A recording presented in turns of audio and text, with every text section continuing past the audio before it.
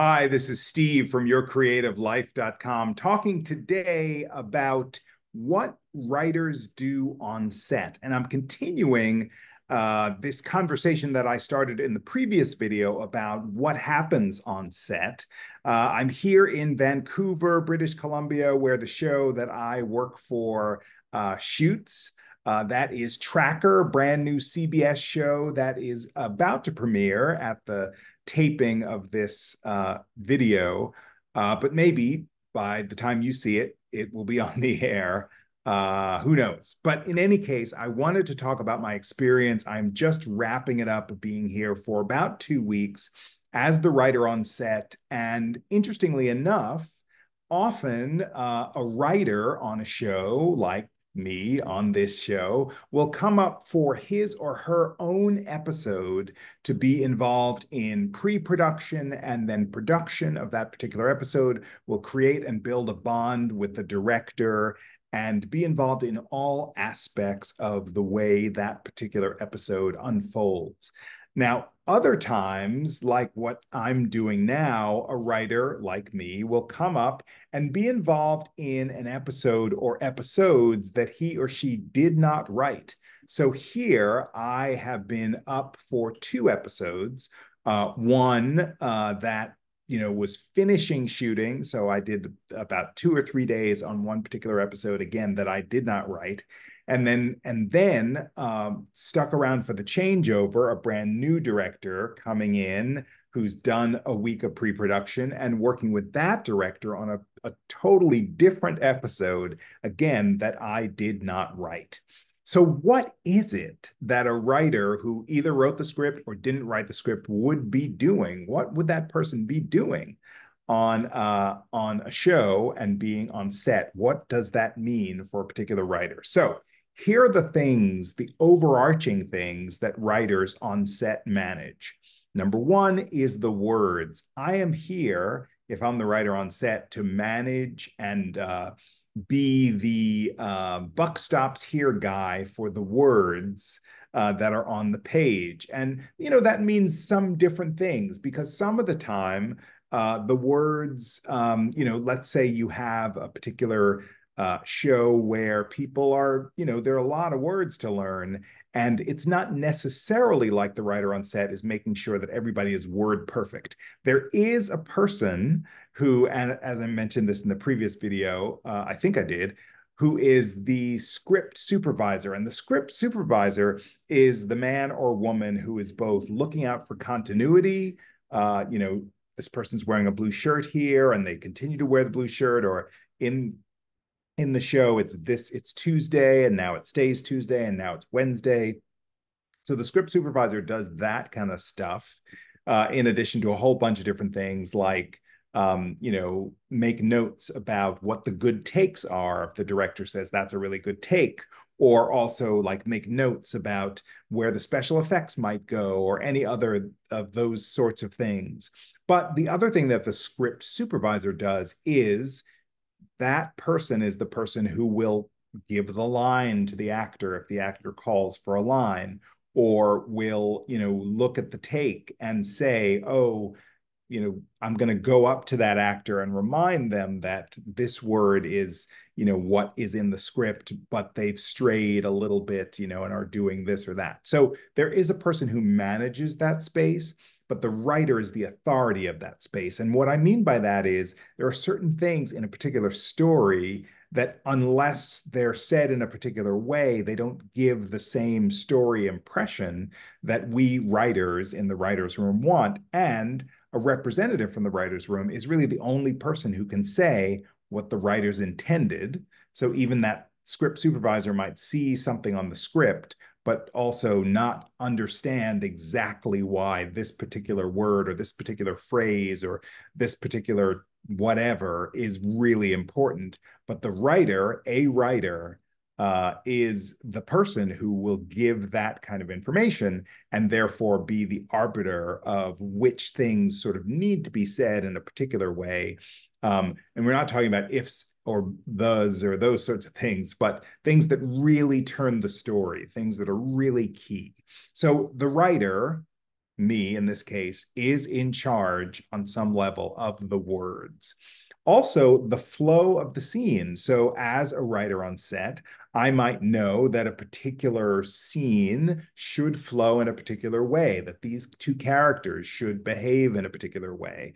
I'm perhaps the only person on set who will know, or any writer who will know that 3 episodes from now, these two characters are going to fall in bed or fall in love or, whatever, or, and so because I know the future, I can be very helpful to the production and tell the actor, the director, and other people that this scene ought to be played in X fashion, because they might not have that information because they don't know what's coming up in 3 to 5 to 6 to 2, whatever episodes, but the writer does. So the words and the flow of the scene are the first two things that a writer on set, like me, will be there to manage. The other thing is the motivation or intention of an actor. I can know why we put a scene in there in the first place, and therefore what the values are, the dramatic values that need to be sort of brought to the surface. And I'm perhaps the only person who can say that with authority. Now, a director may bring that kind of information to the fore, but there are directors in television and film who are not as concerned or not as aware of the process of actors, who might be more interested in the visuals, and television's a visual medium. That's certainly an important thing to be aware of, but it doesn't necessarily encapsulate the kinds of things that we as writers know this scene needs to feel like this. This character, this thing needs to happen in this way, or should feel blah, blah, blah, or was written to be threatening, or is written to be funny, or not to say that you can't, that nobody can figure that out. But again, the writer on set comes with a certain authority about knowing what the intention was for that we created that scene, and therefore can give that to the actors in terms of the intention and energy that they might bring to a scene. Then, so that's 3 things so far: words, flow of the scene, and motivation or intention. The fourth one is extras. On our show and on many shows, there are all sorts of props. So this show is a procedural show, and there are things where people say, this is the villain, and we see his or her driver's license and the mugshot and a whatever, this or that, or, a birth certificate, right? And perhaps somebody gets an envelope and in the mail, and right. So we who are writers get a chance to be riding shotgun on some of those props. Many times during the 2 weeks that I was here working on our show, I would get a question from the props person. The props person would come up and say, we have 2 envelopes for this letter that so-and-so is going to get.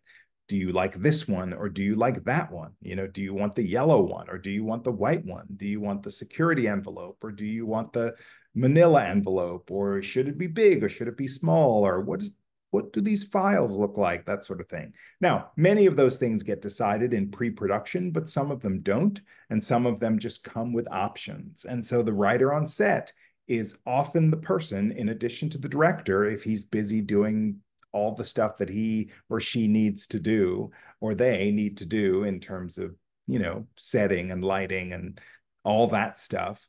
The writer on set may be the one to say, this prop feels more right to me, or this gun feels more right to me, or this knife feels more right to me, or whatever it is, this envelope. And that's another thing that writers will do on set for a particular show. So that's words, flow of the scene, motivation and intention, and the extras like props or those sorts of details. The other thing that happens quite often on a television show is that there are changes. You can just imagine on my very first show, this actually happened. We set my very first show was Covert Affairs, and we set an action scene, action set piece inside a parking garage. And our lead character needed to chase down somebody in a parking garage, and there was a big confrontation there, and it was all written out and very elaborate on the page.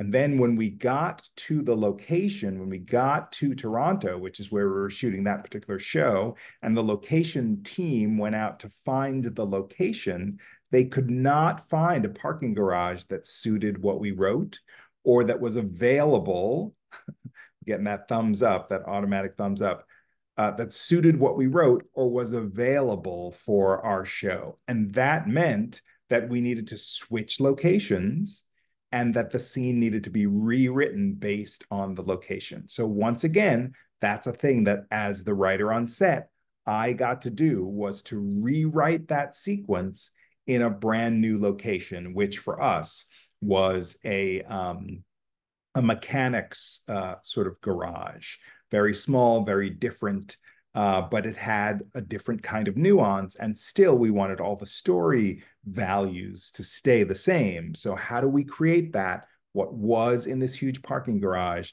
to be now in this smaller mechanics garage? And as the writer on set, I was in charge of doing that. So those are some of the things that we do as a writer on set, uh, dealing with the words, dealing with the intentions and motivations, dealing with the extras, dealing with changes. All of these things happen and make having a writer on set something that is very valuable to the production, as you can see. The other thing is that we are, as writers on set, representatives of the showrunner. So if there's something that our showrunner might want to know or want to chime in on, we're there to answer questions that might come about, somebody might say, well, what is the future of this? When an actor might say, what's the future of my character in terms of this woman, and how do I, right? So as the actor on set, as the writer on set, I would comment on that, or or I would handle that, or I would get the showrunner on the phone to have a discussion with people to settle something specific. And for me, and I think this is a really great thing if you're out there and you've never been on set before, I think one of the really valuable things that I do every single day when I'm on set is at the end of the day, I send a note to my showrunner to let him or her or them know that what happened, the basics of what happened, and my interpretation of what happened. Like, did things go well? Are there questions or problems that he or she or they need to know about?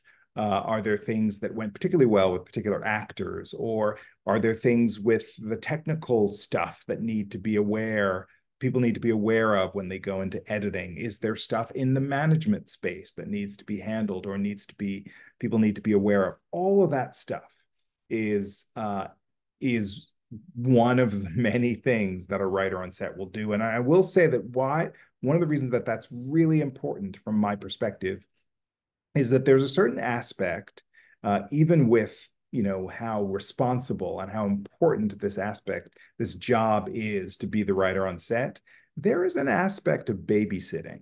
At the end of the day, it's not my show. And in these particular instances, in my 2 weeks here, it was not my episode ever. So I am babysitting. And if I'm doing that in real life, if I were sitting for somebody's kids and they were away for 2 weeks, it would probably not be a good idea to babysit for somebody for 2 whole weeks and not communicate with the parents, not give them updates, not give them any sort of progress reports, not bring them any sort of issues or compliments or successes or failures. It would be really not a good idea and not a good management of my babysitting skills to just handle everything and just wait till the parents come back to tell them about 2 weeks worth of babysitting, right? That just wouldn't make sense. So that's another thing that a writer on set does. So you can see how there are multiple things, multiple aspects that make this valuable, important, make a writer on set super busy, and key to the process. And as I said, among those things are handling the words, dealing with changes, dealing with the motivations of actors, things that other people don't know, dealing with props and other details, and being the representative of the showrunner, bringing back information, conveying information, all of those things in service to the storytelling of this show that millions and millions of people are going to see, to keep it in integrity and to make sure that the show has sort of this energetic quality that really works. And of course, I say all of this not to say that the writer on set does any of it alone. It's entirely collaborative, working very closely with the director, very closely with the director of photography, very closely with the costumers and the props people and the actors and the special effects folks, and just being there in this juicy collaborative energy with this entire team to bring forth a really good and entertaining television show. That's what the job is. So I hope you've gotten something good out of this and appreciated this video. If you have any questions at all, please leave them below in the comment section. Give this video a thumbs up if you enjoyed it, and make sure you subscribe to this channel, because every single week I bring some brand new coaching wisdom about writing and the writing life, specifically in the television and film space. Check out yourcreativelife.com, which is where my hub, through which I do my coaching to help people like you make sure your writing life is on par and on point, and to make sure that you are leaning into your own creativity in a way that really, really works for you. Also on yourcreativelife.com, you can find out all sorts of information about my newsletter, the podcast, a link to this YouTube channel, and so much more. I thank you for watching, and I will definitely see you next time.